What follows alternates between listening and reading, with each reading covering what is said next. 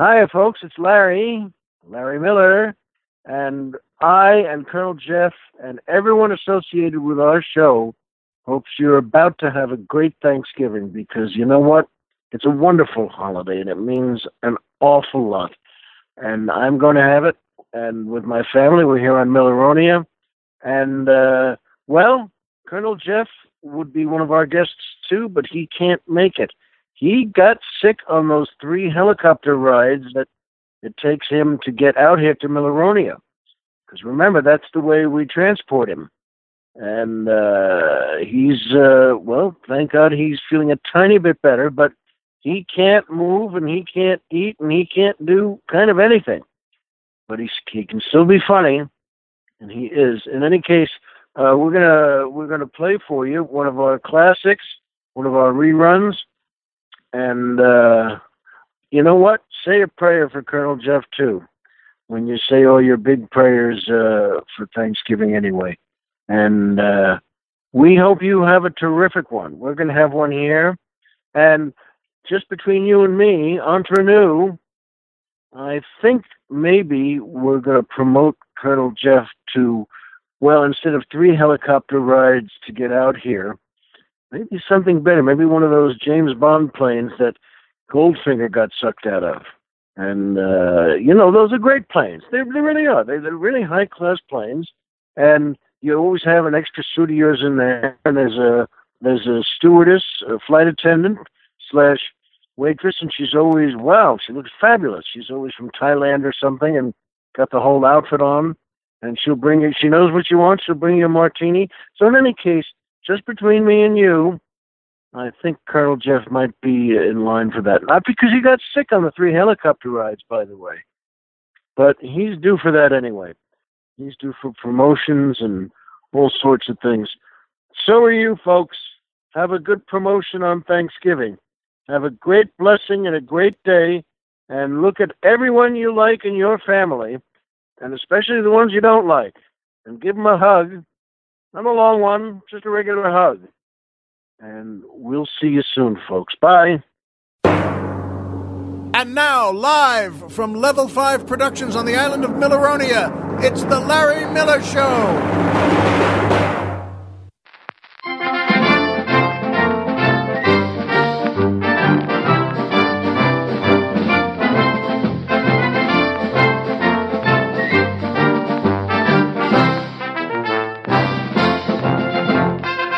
Good evening, Mr. and Mrs. America, and everyone who really wants a great Thanksgiving dinner.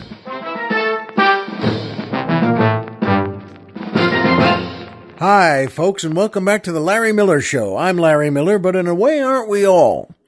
And thank you for so much. Oh, I'll have to talk about that later, but I must tell you, happy Thanksgiving. Happy, healthy, wonderful Thanksgiving. And I'm going to talk about that later, too, because I and Colonel Jeff are back here on Milleronia, and Colonel Jeff has taken his 3 helicopter rides to the secret part of the Pacific Ocean where, well, Milleronia is. It's a gorgeous day today, folks. It really is. And there's no better place, I have to tell you, there's no better place for Thanksgiving than Milleronia. I can't tell you what a good meal we make. There is, by the way, no vegetables allowed on Thanksgiving dinner here on Milleronia. None. When I say none, I don't mean, well, have a few. Or, what the heck, why not? I mean none. As in 0. And we have the best vegetables all year long. We grow them here, and people love them, too, and they know they're good for them. And that's all fine. But no citizens of Milleronia ever have anything green or vegetable-like on Thanksgiving dinner. And they don't for a very important reason. I say so. That's the big reason. And they know that if they get caught, well, they get caught with anything green on Thanksgiving, well, that's a trip right up to volcano number 1. And they can explain why they did that to Ali Dungmeister, who, as you know, is our guide at volcano number 1 and volcano number 2. And by the way, we're not being cruel here to them. I'm not tossing them in volcano number 2 for having vegetables on Thanksgiving. It's just volcano number 1. And Ali just gets them by the collar and by the belt of the pants and gives them the bum's rush right up volcano number 1. And he tells them what he thinks of how they disrespected Thanksgiving by having vegetables on it. And I think you can guess what he thinks. So, at any rate, it's going to be a great Thanksgiving. I hope you have one too. Oh, I can't wait to tell you about it. But that, of course, by the way, as always, what makes me so happy at the start of every show is that music. I love it. Of course, that's the Ralph Branca Orchestra and the Ruth Gruber Dancers, featuring boy tenor Edward Starkman asking the musical question, with interest rates so low, where can I get a decent return on my daylight savings? Well, I would say April. I think that's the way to go, is to look forward to April. And good question, Edward. It's a heck of a question, but yeah, go for April. Because that's, unless you just landed from Jupiter, that's how we turn daylight savings back. And I love it. I've said this to you before. I love that we have daylight savings time. I love that we can change something like time.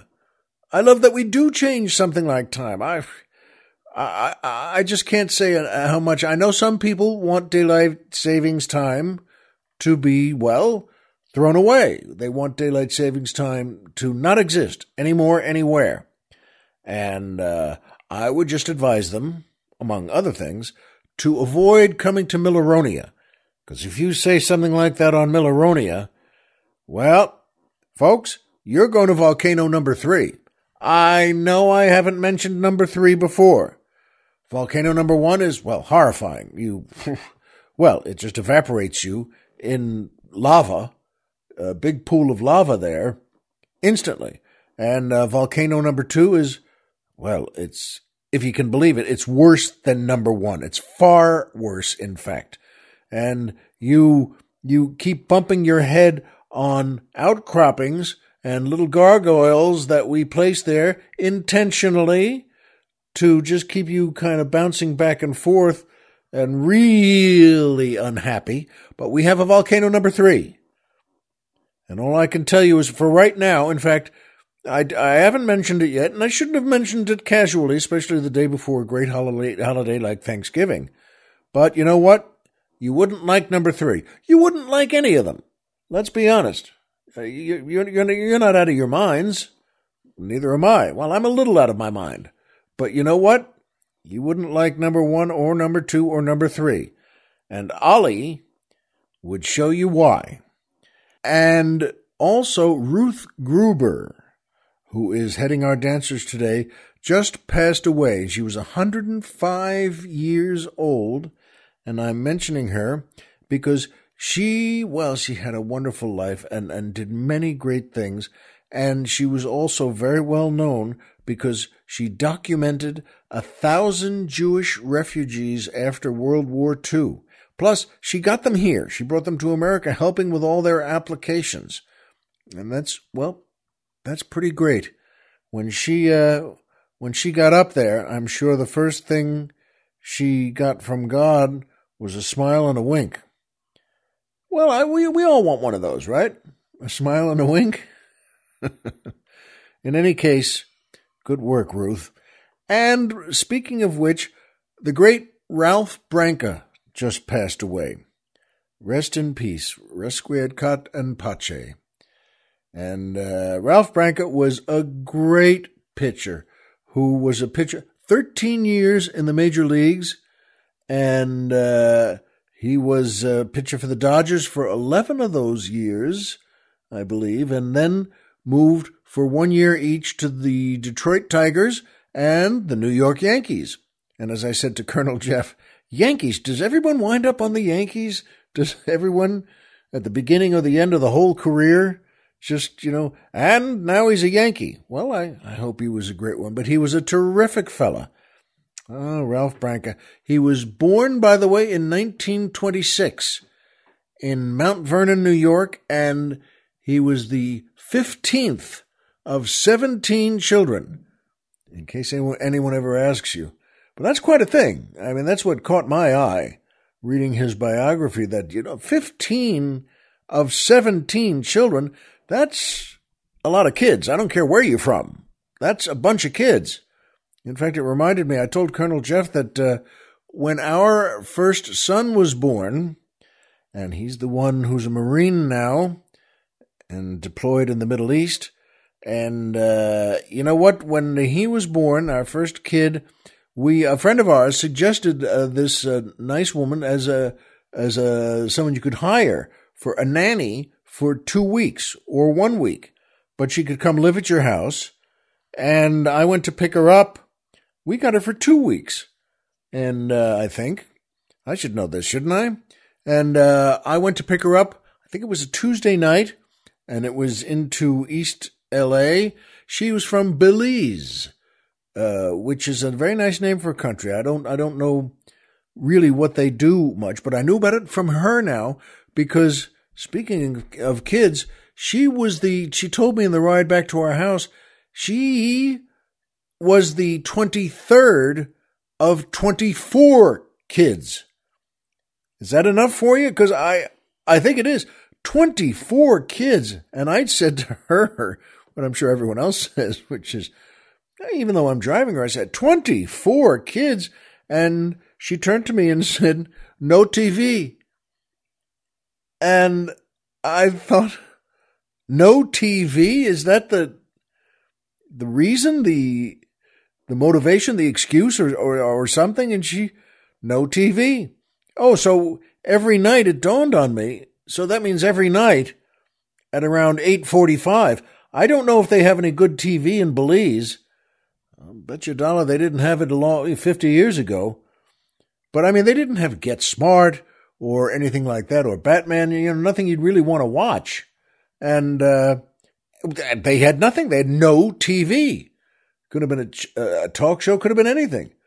But there was none of it. So around 8:45, at this point, the husband and wife, her parents, just look at each other and say, well, we might as well. You want to just go jump in bed and whatever, 5 or 10 minutes, we might as well just do it again.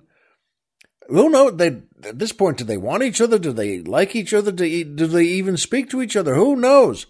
Well, you'd figure, by the way, they got to say something. Wouldn't you have to speak and say something? Even if they just said to each other as they were locked together, even if they just said it, shrugged, and both said, no TV. And you know what? So she was God bless her, she was great. And 23rd of 24 kids. And so thank you to her. And God bless you, Ralph Branca. And God bless you too, Ruth Gruber. You had great lives. And I hope you're having a great one in heaven right now. And by Amazon and PayPal, and a great surprise that I'll tell you about very soon. Well, about a minute and a half. And, well, we love Amazon and PayPal here. I think Amazon is one of the greatest companies in the world because, as I've said before, they do 3 things no other company can do. Number 1, order whatever you want. Whatever you want. There are no limits, no restrictions, nothing. Order whatever you want. Number 2, they already have it. They don't have to call the company that makes it. They don't have to borrow one. They don't have to call a friend. They have it. And it's just waiting to go to you. They have it in that great Indiana Jones warehouse of theirs. Oh, folks, this one is a mile long and a mile wide and a mile high and a mile deep. So believe me, they have everything. And what you do is you want to go to Amazon. And number 3, first of all, this is the best part of Amazon. They send us a percentage of whatever you order. So I think that's the best part because they send us here at the Larry Miller Show, they send us in cash a percentage of whatever you order. And Colonel Jeff and I put it right in our savings account, big steel box that we use because we save that money for our next big fancy fried chicken dinner and 2 drinks beforehand in a different place. And as I've said before, yes, we might call Dr. Chris again and invite him to our next big fancy fried chicken dinner with 2 drinks beforehand in a different place. But boy, I think that's pretty great for Amazon. So what you do, if you're going to Amazon, by the way, don't just go there. You could go there on your iPhone. You could go there on your laptop. But it took me a while to think of those two. I like being this way, but I'm not that bright. How many shows have we done where I have to keep saying, yeah, you could just turn on the thing in your hand. In any case, do that. Go to our website. Don't go to Amazon yourself. Go to our website. That's LarryMillerPodcast.com. Who's on the Mountain? Tom Mix.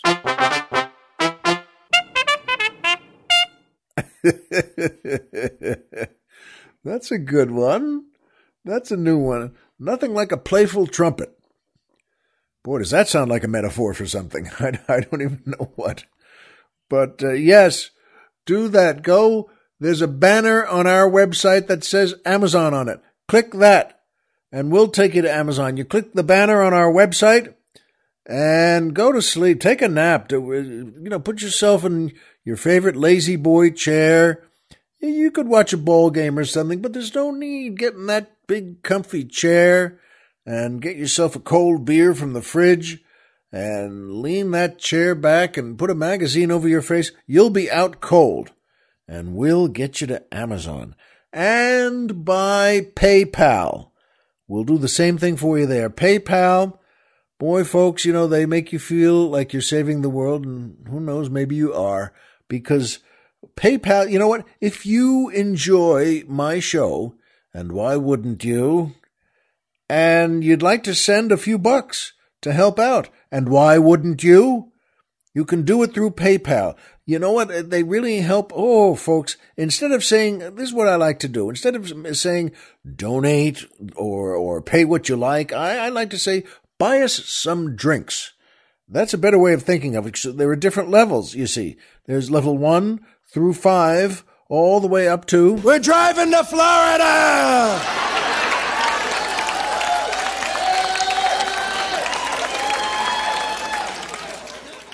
Yes, I love that. By the way, I hope you get a round of applause like that at your Thanksgiving dinner when you start to cut into that. Oh, the first part, I'm a good carver, by the way. When you start to cut and slice that, I felt a little shy about saying this. I don't know why. The BREAST. That's right. But you know what? I hope you get a round of applause like that. And for your whole Thanksgiving dinner. So look for the PayPal banner on our website. They have a banner too on our website, which again is LarryMillerPodcast.com. Who's on the Mountain? Tom Mix. Oh, I'm sorry. I should have had the fish. I won't say the word breast, but I can make a lower tract GI joke anytime. At any rate, every little bit helps us keep the old leg lamp lit, and we thank you. Thank you to everyone who's contributed already. And thank you to those of you who are just about to make sure you have a great Thanksgiving. And by, well, this is really something for us now. And by me, because, folks, we have the Larry Miller store open. It has just opened, thanks to Colonel Jeff. The Larry Miller store is LarryMillerShow.com/store. So you know what? Go there because we have, I think we have the best T-shirts in the world. I'm very proud that the LarryMillerShow.com/store or the Larry Miller store. It's my store and I can't even say it. But you know what? I'm very proud that it's open. Good work to Colonel Jeff. Here are some of the T-shirts, by the way. You'll see when you go on it. The Larry Miller Drinking Society shirt which features the famous LMDS logo and our semi-secret slogan, Nominum Quid Geminus, with the question mark, which is Latin for, you call that a double? And the brand new t-shirt also, Keep Calm and Larry On.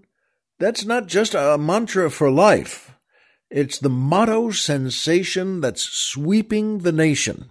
Both he and I thought that might be a little dumb to say, but that tells you something else about, well, me and Colonel Jeff. We thought it might be, but then we said, oh, the heck with it. And we decided that's not dumb at all. Besides, if it is, that's just perfect. It's just about dumb enough for us. And finally, you want to show how tough you are with something from the Larry Miller store. You gotta get the brand new I Survived Volcano number 2, and all I got was this lousy t-shirt. All shirts are printed on demand. And that's so you can choose from a variety of colors. And they're available both in gentlemen's and ladies' cut tees. I don't know if I've used those words before, like gentleman and lady. You know what? But why not? We are here on Milleronia. Yeah, go to LarryMillerShow.com/store. So thank you, folks. Go to the Larry Miller store, and I'm glad it's open now. And that brings me to my favorite part of the show, the joke of the week. This is a good one. Colonel Jeff found this one, and it made us both giggle. There's a big, fancy jetliner going to Paris. And in the back, in the economy section there's a beautiful young blonde woman. And she's going to Paris, and she's very excited. And she says, about a half hour into the flight, she just walks up front there and looks through the little beaded curtain there into the first class section. And she notices immediately one of the seats is empty in first class. And she just walks right through the beaded curtain and sits down in the seat in first class. And one of the flight attendants, of course, just sees her do that instantly. And that flight attendant, just walks up to her and says, I'm sorry, miss, but you have to go back to the economy class there. You can't just sit down in first class. And she looks up at him and she says, I'm blonde, I'm beautiful, and I'm going to Paris in first class. And he, a little surprised to hear that. He just, I understand, but no, you can't. This is a business we have here. This is a giant airliner, and no, you can't just come up to first class and sit down in it because you haven't paid for a first class ticket. So please get up now and take yourself back to economy class. And she looks up at him again and says, I'm blonde, I'm beautiful, and I'm going to Paris in first class. And he says to her, well, you know what?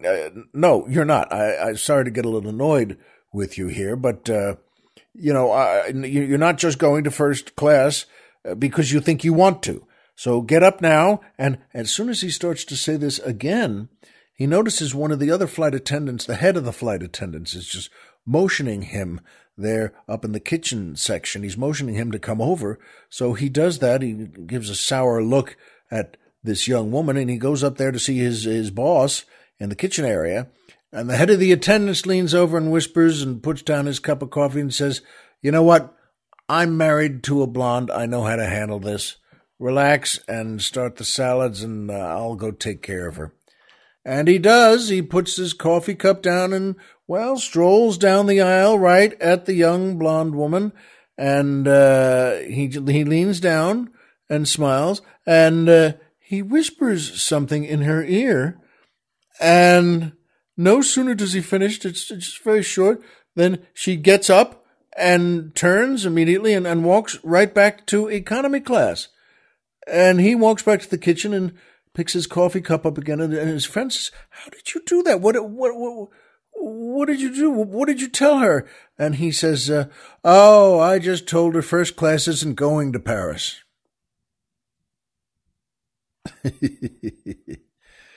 You got a kick out of that. It reminded me of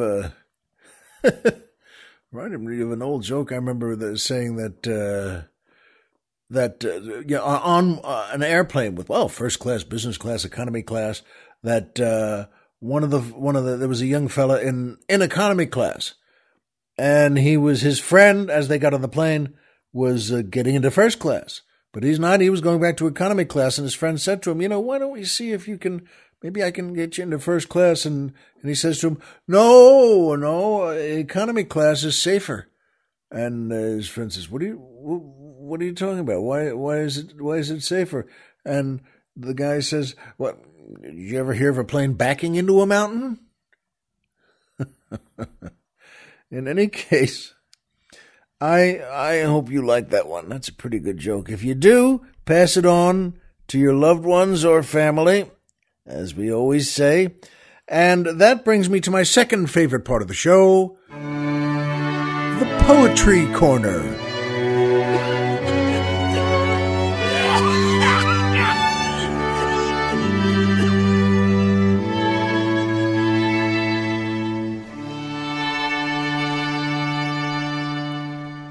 Oh, that's lovely. I'm feeling very lovely. And not just because of Thanksgiving, but maybe. But it's nice to be back on, my island, Milleronia, with you, Colonel Jeff, and you, our audience. It means a lot to me. And this is a great poem.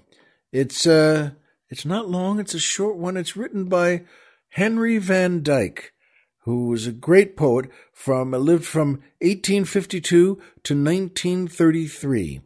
He's American. He was born in Germantown, Pennsylvania, was a professor at Princeton. How many of us can say that? And he was friends with Helen Keller. In 1913, President Wilson assigned him to be ambassador to the Netherlands and Luxembourg. And that was apparently at the same time. And this guy did quite a bit. When World War II broke out, he was instrumental in getting Americans out of Europe and getting them relief. So this is quite a guy, and he was a good scholar, and he wrote a poem that I'm going to read to you now called Time Is by Henry Van Dyke. Time is too slow for those who wait, too swift for those who fear, too long for those who grieve, too short for those who rejoice, but for those who love, time is not. Isn't that nice? That's a lovely, thank you, Henry Van Dyke. That's a lovely look at, what he thought of love. And those are good thoughts too. It's too slow for those who wait. It's funny how a great poet can really, with simple words, as Colonel Jeff said before, he said, like more involved poems as a rule that have a certain design and style and rhyme. And he said, but I think you'll like this one. And I do. And I hope you do too, folks. And that brings me to my third favorite part of the show. MMM, Magic Movie Moment.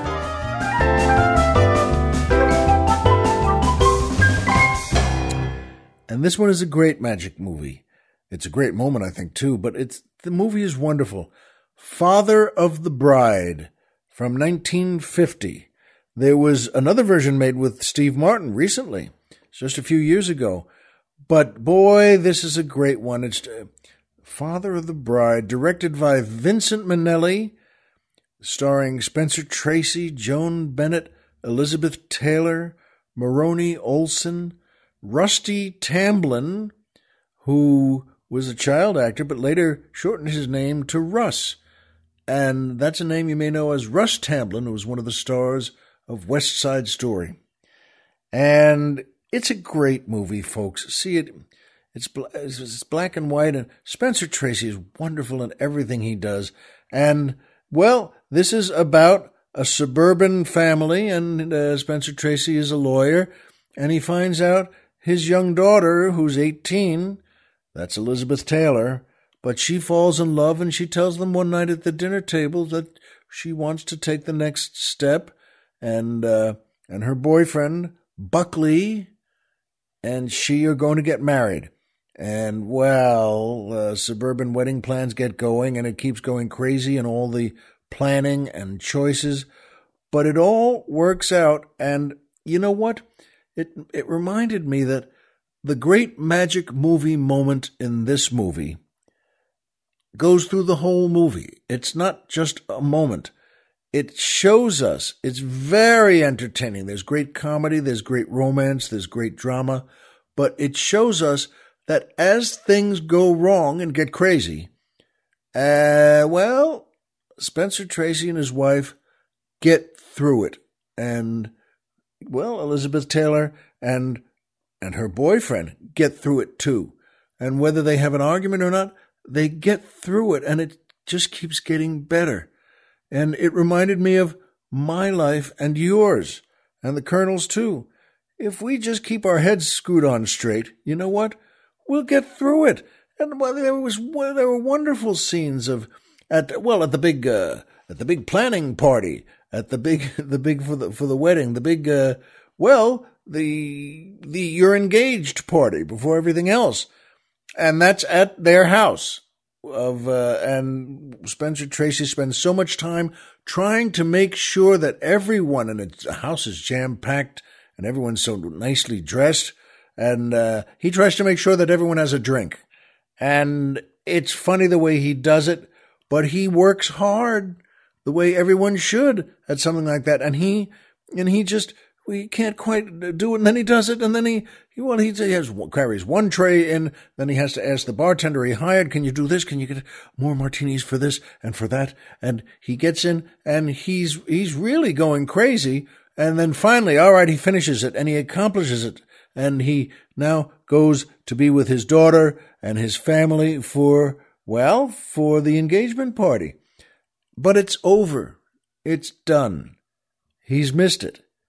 And there's a sweetness and a sadness to it, but you know what? We can see he's all right. He did his work that day, and he made sure the party was okay, and he made sure that everyone got a good drink, or 5 of them. And you know what? Everything that happens in the movie happens that way. And whether it's the wedding or the reception, which is at their house too. And there's a fight between the couple before that happens. And the point is, everything works out if they all just keep their heads screwed on. And they do. And that's why it's a good lesson to us. It is to me, and it will be to you. If you haven't seen this, Father of the Bride from 1950, directed by Vincent Minnelli, starring Spencer Tracy, Joan Bennett, Elizabeth Taylor, Maroney Olson, Rusty Tamblyn, and so many others. It's a terrific movie, and I hope you think so too. Go see it sometime. Get it somewhere. You'll be glad you did, and I hope your lives have the same learning and successful moments in them just when you think everything's going loony. And it reminded me, folks, Happy Thanksgiving. Today, when we're first airing the show, is Thanksgiving. And it was. I hope you had a great one. I hope you had your family well and friends, and whether it's just a couple of friends and you, or whether, as in our case, we have one of our kids with us, and, the other one is on duty as a Marine. And you know what? Then we had some friends here from Milleronia, and we brought out my wife's sister and her family, and we brought those out just between me and you. They had 4 helicopter rides they had to take. Just entre nous, okay? You don't have to say that to them. Oh, why 4? You had to take 4. But you know what? We had a terrific Thanksgiving, and it reminded me of something I want to say with an exclamation point. I want good stuffing. Why can't I have it? I used to always have great stuffing. It reminded me every year, I think, I had great stuffing, but I think the last year was 1968. And I mean real stuffing. Boy, oh boy, where it's so good and moist. And it's made with all the things I love in stuffing. All the things you love in stuffing. But stuffing today kind of stinks. It's artichokes and mushrooms with a foreign name. You know what I mean? Where someone will say, well, I made this. These mushrooms are, Fensterbenster mushrooms from Prussia or something like that. There is no Prussia, you idiot. Well, you know what? These mushrooms are. And pine nuts, walnuts, any nuts. I don't know why we insist on having people make stuffing today. And it's not that it's horrible. It's okay. That's the best thing you can say. It's okay. It's all right. It's okay. But I'm telling you, if the Indians in 1621 could see that stuffing, they would scalp everyone. I think that would be the bottom line. No broccoli and stuffing for you. Scalp them all. In fact, then put the scalp in. Mushrooms stuffing is better with scalp in it. You know what people are putting in stuffing now? Rice. Rice. And I hate that. What's wrong with you, I want to say? What's wrong with all of us? They're not making stuffing to me. Is there any bread in these things? Any breading? Any potatoes? All right, I think we all understand that Thanksgiving is not a great diet day. All right, do we all understand that? I think we do. And I think we're all okay with that. It's Thanksgiving, for crying out loud. And I remember stuffing. I remember loving stuffing. And as I said, not after 1968. Why did we stop? I want something that's bready, gooey, salty, some onions, a little celery, but turkey-ish, because it's cooked in the turkey, right? Wasn't that what stuffing was? Don't you put it all in, cut it all up, get it in the turkey? You know how. It's not an attractive image, but you get it in the turkey. And it reminded me, stovetop stuffing is great. The brand of stovetop stuffing. Now, when you eat it, it's terrible when you eat it, but the only thought you have is, hey, this is good. I like this. But what happened to real stuffing? It went from being made by Norman Rockwell to being made by Al Gore. And here on Milleronia, by the way, we have great stuffing. Once again, it's by a ruling of the ruler. That's me. But we have to make great stuffing because I love it. Everyone loves it. You love it. What happened to real stuffing where, oh boy, it's like that. I'm not mentioning Norman Rockwell again. It's like that great painting of his where they're bringing out the turkey, then it's just done. And when the mom would bring out the big bowl of stuffing that she took out of the turkey, of course, and it's a big bowl too. It's a lot of stuffing. And everyone is thrilled to see it. What about mashed potatoes, by the way? Isn't that one of the great things of a Thanksgiving dinner? Gravy, turkey, mashed potatoes, and then all of them again. What's wrong with that? I never had sweet potatoes or candied yams growing up, and I never missed them. I never wanted them. Colonel Jeff said the same thing. I don't want those things. And so I think we should make a deal, by the way. That's like Milleronia. Let's start with no vegetables on Thanksgiving, okay? Why don't we start with that? You and I eat vegetables every day, 364 days a year. Let's make one day nothing, none of them. And let's just say the only authorized food for Thanksgiving could be turkey, gravy, mashed potatoes, stuffing, and the cherry on top, so to speak, cranberry sauce. Now, I'm just saying to you, like stuffing, you know what? No homemade cranberry sauce. Again, please. I can't stand cranberry sauce. I know people try hard and they want to bring something nice. I can't stand, my wife has done it and, made a beautiful one, but I can't stand cranberry sauce made on someone's counter with round things in it. I know those are the cranberries, but I don't care. Give me the pulverized one that slides out of the can and lands on a plain plate with a fatty blop and the 2 rings around it. I want those rings. I love those rings. smooth cranberry and 2 deep rings. Not homemade cranberry sauce, ocean spray. Okay? Does that make it clear enough for you? If I didn't think I would ruin our Thanksgiving for my wife and kid and our 7 guests, I would have gone out, before the whole thing and gone to the local Ralph's. I would have gotten 4 cans of ocean spray cranberry sauce. I like that stuff. I love it, but I think I might get killed if I ever brought something like that in. And by the way, I'd like to say to every sister-in-law, every friend of a friend, everyone who brings homemade things, you know what? Save your time next year on the cranberry sauce. No one wants it. Even if someone does, I don't want it. And this is my house. And this is my island. And by the way, skip the homemade green beans too.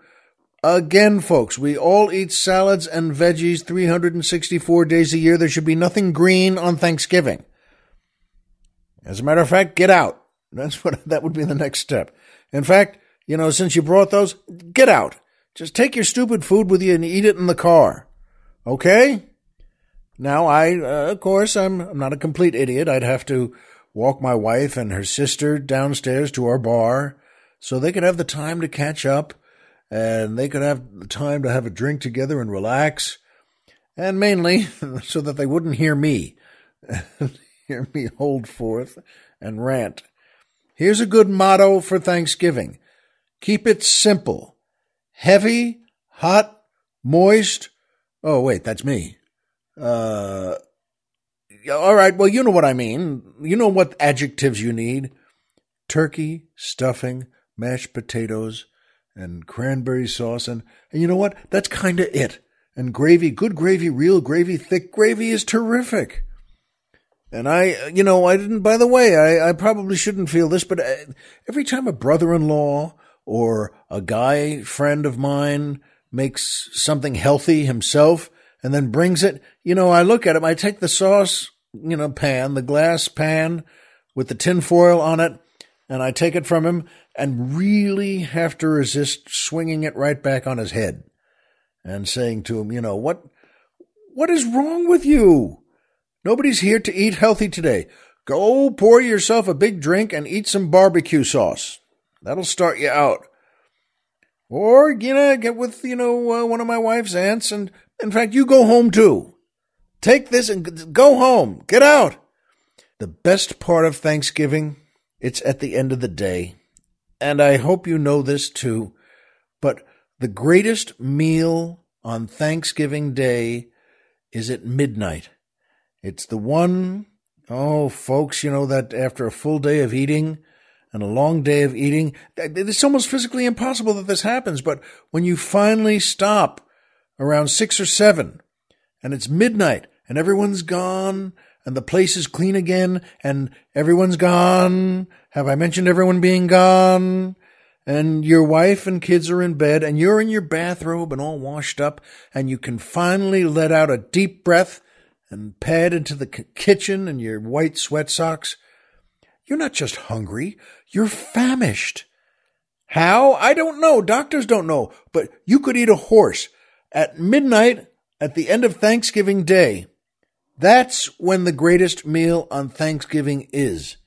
The one where you open that refrigerator and the light pours out into the dark kitchen and you say a prayer of thanks or just laugh and go, and you see a platter in there of sliced turkey and all the plastic containers with the fixings. You pile it all onto a clean plate, zap it in the microwave, tiptoe downstairs to watch the start of a James Bond festival with a refrigerator full of cold beer. I bet the Indians didn't bring that to the Pilgrims. So I want you to do what I do. And you know what? Have a great Thanksgiving. Have the meal you want. Have the one that really means something. And yes, give thanks. That's when you look up and say, you know what? Thank you. No, the Pilgrims didn't eat anything you're eating on Thanksgiving. But we do. We can. Sure, watch a little football if that's what you want. Sure, watch a Thanksgiving movie if that's what you want. But what's even better, after the meal, sit down in the living room. We don't have a TV in our living room, but you can get all your guests and a couple of your kids in there. Everyone fits in, and all the men do the same thing. Unbuckle the top of the pants and kind of zip it down just an inch or so that you can let out that breath and, okay, oh boy. But boy, oh boy, and then still look forward to that midnight feast. You know that, folks, and I know it. And that's why we're friends. We know the same things. Homer is Homer, and Pluto is a planet, and old-fashioned Thanksgiving stuffing is really good. So remember, as always, if you walked out of bed today and had a job to go to and a home to come back to and someone there who cares about you, folks, the game's over and you've won. And that's the greatest thing to be thankful for. Be well, and I'll see you here next time.